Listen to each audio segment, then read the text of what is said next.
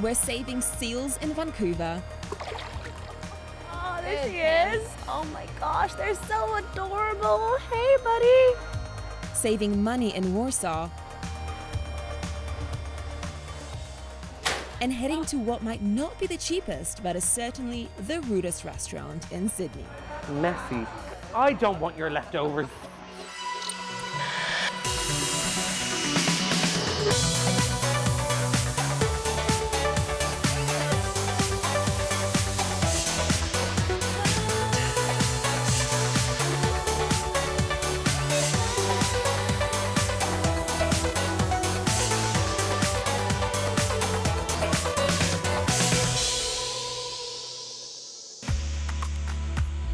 This week, I'm on Canada's Pacific coast, where Vancouver lies in the shadow of a mountain range that is the only barrier between the city and one of the world's most vast wildernesses. Surrounded by water, every year thousands of people travel here to marvel at the whales as they dance along the coastline, returning after a long winter away. British Columbia is the most biodiverse territory in all of Canada. It's got seals, it's got sea lions and hundreds of other species living in these very waters.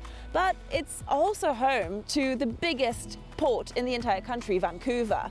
And when you bring animals and humans and you put them in such close quarters, problems can arise. More boats means more underwater noise, which can confuse animals, leading them into trouble. Last year alone, the local Marine Mammal Rescue Centre, funded by the aquarium, helped over 100 animals to safety. Some were injured, others simply distressed and confused. 2 of them ended up here. Oh, there she is. Oh my gosh, they're so adorable. Hey, buddy. Hey, Pim. How do they end up here? Yeah, so they were rescued this past summer by our Marine Mammal Rescue Center. They were found in different areas and they kind of didn't look like they were doing too well. Pim had a couple injuries. Skeena was looking really dehydrated and skinny. And then upon them kind of getting nursed back to health, it was found out that Pim had cataracts and the injuries to Skeena's eyes were too severe, so they both have lost their vision. Clearly, the ocean can be a cruel place, and there are currently 9 other marine mammals at the aquarium who, just like these 2, were rescued from near death, but sadly, after rehabilitation, weren't well enough to be released back into the wild. Their neighbor, Senor Cinco, was also blinded after sustaining a gunshot to the face. He's quite the character, and now acts as an ambassador for the work of the rescue team. So when people come through and visit the aquarium, come say hi to the seals and the sea lions, what do you hope that they come away with from that visit? I hope they just come away with a bit more of a stronger connection to the ocean. I think that's the really cool thing about aquariums is sometimes the creatures in the ocean or even just the ecosystem of the ocean is not a tangible thing because you're watching it on TV or you're reading a book. But I think when you get to come and see it in person and make that emotional connection, you can really understand what is out there and maybe have a stronger pull to take action in their lives to help with climate change or protect the oceans. That's one of my hopes for the visitors that come to the aquarium. And maybe now, more than ever, that inspiration is important. This is how much rubbish ends up on 100 meters of coastline every single day. With that amount of plastic bobbing around, it's no wonder a big part of the rescue center's work is disentangling curious animals that get caught up in it. Down in Horseshoe Bay, Vancouver's busiest passenger ferry port, Hi, Eva. Hi, great to see you. Lindsay and her team are getting ready to go out on one of these disentanglement trips. And I'm hoping to help. My name is Megan. I'm going to be your driver today. And we also have Thomas riding along with us as well as our deckhand. So when we give you the thumbs up, we're just going to walk from the nice hard surface, which is the dock. I haven't got great sea legs, so I'm really hoping the weather stays like this.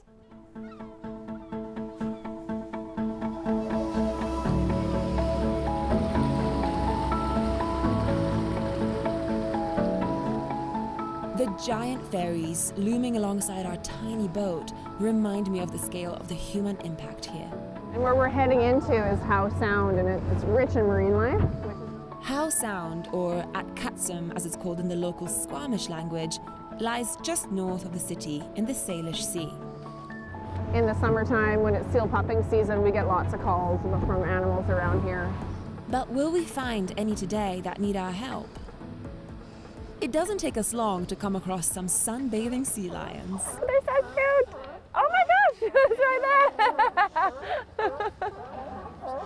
So far, we can see they all look to be in pretty decent condition. No entanglements. There's some young ones in there, which is really cool to see, mums and pups, and there's some older animals, but body condition-wise, I'd say they're doing okay. Sadly, this isn't always the case. Recently, Lindsay and her team found this sea lion struggling with a wire wrapped around its neck. Thanks to the skill of the team, they were able to tranquilize it, to set it free. Luckily, this lot are okay, but trips like this aren't wasted. Counting the sea lions is still a crucial part of the wider conservation effort in the area. Only a couple of years ago, this coastal fjord was designated a UNESCO Biosphere Zone, recognizing the effort being made to boost the biodiversity here. A pretty impressive achievement when you consider that for decades, coastal industry left the water here heavily polluted. How would you say the numbers have changed throughout the years? Definitely noticing an increase in numbers of the sea lions, and specifically in different areas. A little bit closer to Vancouver area. 10 years ago, we weren't seeing stellar sea lions in some of these areas, and now we're seeing both California and stellar sea lions. And only a couple of months ago, plans were announced to protect a swathe of marine coastline the size of Iceland near British Columbia. It's hugely important. I mean, we live in an amazing part of the world. It brings in a lot of tourism, a lot of ecotourism.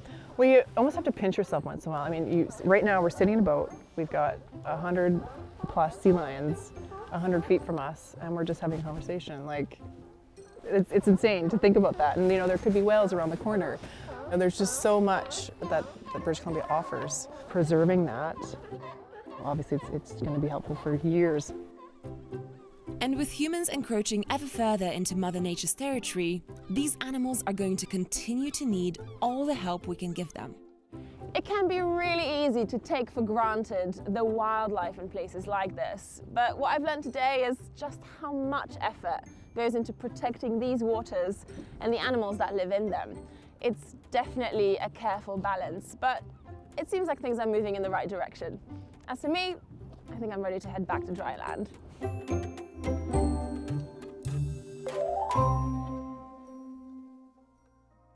And if you're planning to visit Vancouver anytime soon, here's some things you should know. There are several walking tours, museums, and exhibitions here that will help you understand a bit more about Vancouver's Indigenous people. The city is built on land belonging to the Musqueam, Squamish, and Tsleil-Waututh nations. And if you start to feel peckish, why not track down some bannock, a sort of indigenous bread you can pick up in several spots around the city. It's sometimes used in cakes, waffles, or just eaten on its own. That is so delicious. The best way to explore Vancouver is on foot. The Vancouver Seawall is a 17.5-mile-long walk that exposes you to the best of the city, from artwork and sculptures to mountains and wildlife. Seals are often spotted, and the endangered great blue heron has made a home next to the tennis courts. Just watch out for the coyotes. And if you're heading here over the winter, the city's got 3 popular ski resorts, all accessible by public transport. Cypress is the biggest and most expensive, but Grouse and Seymour are both well set up for families. The big deal here, though, is the world-famous Whistler Mountain, a 2-hour bus ride away. It's pricey. A day pass this season started at 143 Canadian dollars, or about 105 US. But for that, you get access to North America's biggest ski resort with 200 different runs, reliable snow, and some of the most beautiful mountain scenery on Earth. Still to come on the travel show. Albania is beginning to emerge as a destination in its own right. Simon's got tips on how to save money in Europe. You're welcome. Menus together. And we certainly won't be leaving any at Sydney's rudest restaurant. The what? The tropical parrot. You don't need to shout. So don't go away.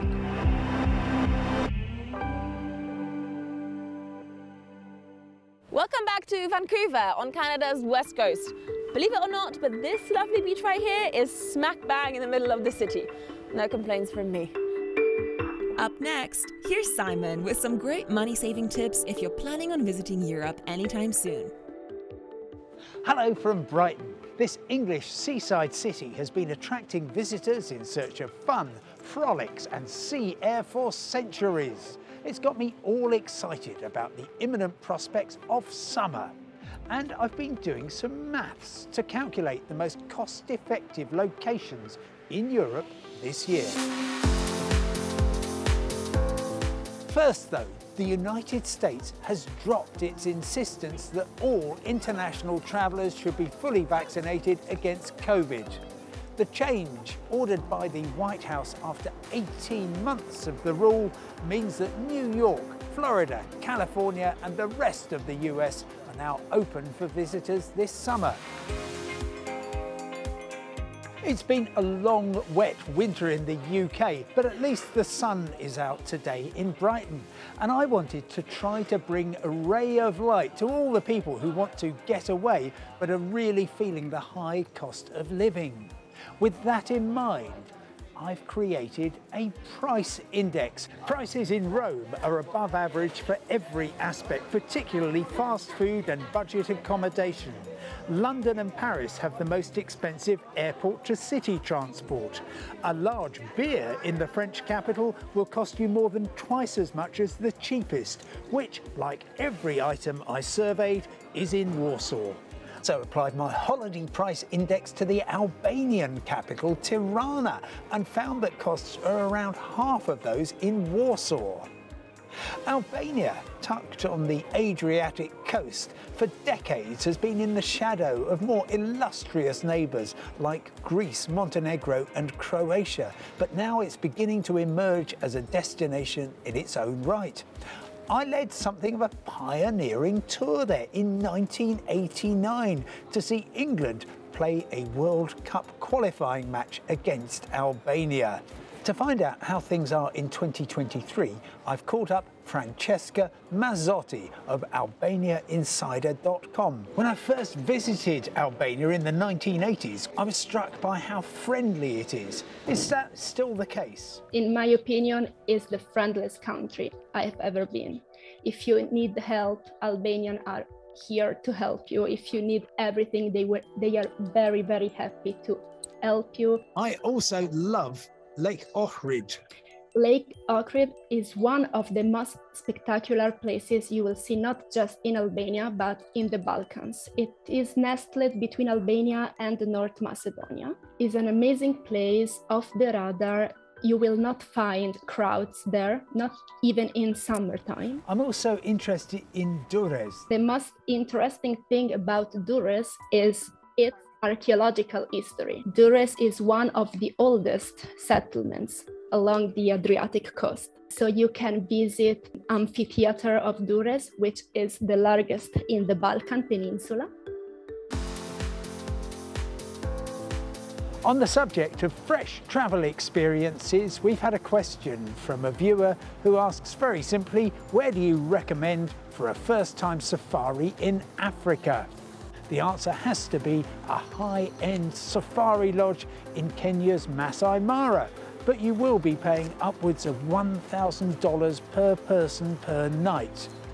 At the other end of the price spectrum, for the cost of just a few nights at such a safari lodge, you could get a couple of weeks on an overland truck going through Botswana and Namibia. That's all from Brighton, but do get in touch with any travel questions you might have and I'll do my best to help you. Till next time, I'll hand you back to Eva. Goodbye. Thanks, Simon. Well, to finish this week, we're heading to Australia. a place known for its culinary innovation where foodies claim that trends like smashed avocado and flat whites first started. But the latest food fad to come out of Sydney might not be to everybody's taste. We sent Jackie Wakefield to a place where service definitely doesn't come with a smile. In Sydney, on a warm evening, the streets are buzzing. Post-COVID rules to help cafes and restaurants have been swelling the numbers of people eating and drinking outside all summer. It's part of an effort to support those businesses who still need a bit of help getting back on their feet after the country's long, punishing lockdowns. But one institution doesn't need any of the help. It opened up temporarily during lockdown, became a viral sensation, and now they're opened permanently. And they're expanding branches across the world. And that's despite having some of the worst service you've ever seen. What do we want? Let's go. I'm not getting any younger. Is your name Chad? It's called Karen's Diner, and my mum, dad, and family friend agreed to come with me to brave the onslaught. Oh my God, did you make that shirt yourself? But first, some rules. No racist, sexist, homophobic, ableist comments, no body shaming, no sexual harassment. Any damage or vandalism, you'll be removed. Keep food and drink on your tables and don't throw them.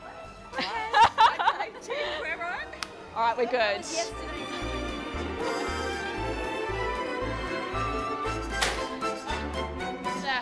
Thank you very much. Word spread fast on social media about the service here, and queues began to form as people decided they'd like a piece of the action. To some diners, it's lots of fun, and to others, totally baffling. You're welcome. Thank you. But of course, it's all make-believe. Why would you get a vegan burger and then get real cheese? Vegetarian. The staff are actors, and it's part of the new wave of theatrical dining experiences that have seen restaurants opening themed around British sitcoms or Broadway shows in recent years. Yes, drink. Mocktail, the special. What is this? I'm not playing charades right now. Use your big girl words. Here, though, you need skin like a rhino. Got there. I mean, it was fun, but tense. How did you feel when they came up and you had to order? Nervous. Especially when they called you something rude. What do they call you? B1. What else? Santa Claus. Grandpa. And Mum, what did you get? I criticised my clothes. Are we done? So what do you say? Thank you. You're welcome. Thank you very much. Menus together. Nicely, neatly, quickly and quietly. I'm not going to do your job for you. I can... What do you think is the appeal of the rudeness for customers who come in here? I think people really enjoy having a laugh. Like some families just have a really, really good time. Like it's not a venue for everyone, but the people that do enjoy it, like it definitely is the space for them. The what? The tropical Karen. All right, but you don't need to shout. Do you encourage that rudeness back? Absolutely, it's so fun when people banter back. It's not very fun when you sit there and they're like, and they just like take it. It's really fun when they banter back, especially if they're like a good table that you get along with and you're able to like establish like some kind of like rapport with them. You can keep coming back and you can keep harassing them. It's always really fun. I'd escaped across Sydney for a few moments of sanity and seek out a much friendlier face. Hi, Alana. Nice to meet you. Alana's written about the phenomenon for Time Out. One of the waiters that we had, he was quite bitchy, if I'm allowed to say that on the BBC. He would kind of just come over and kind of give me up and downs and be like, is that box-dyed hair?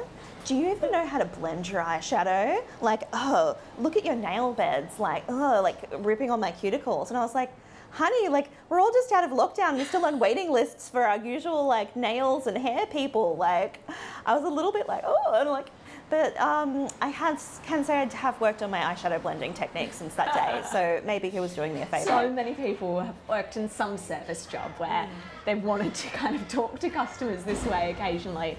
Is there something kind of cathartic in being able to see the wait staff act how maybe we wanted to act back in that time?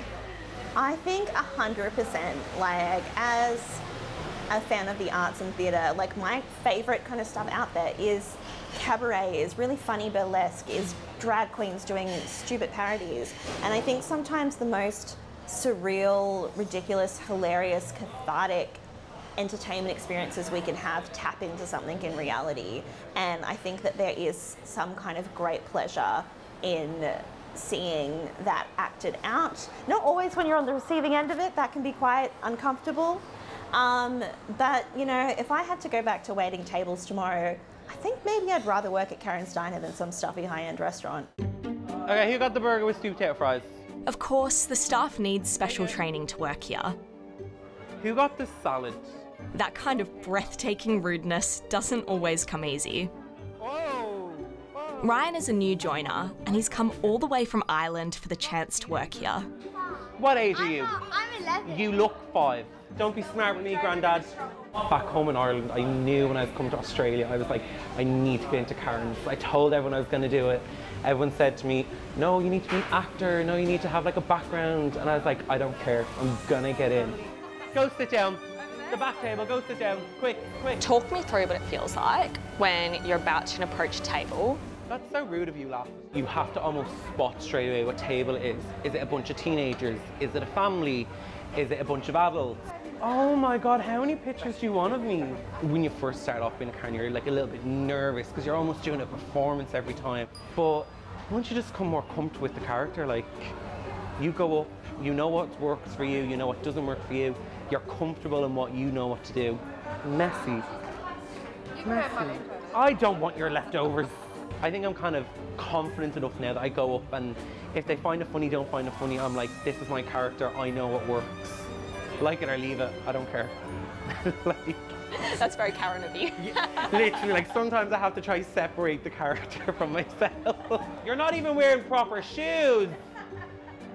How are you going to pay for this whole meal?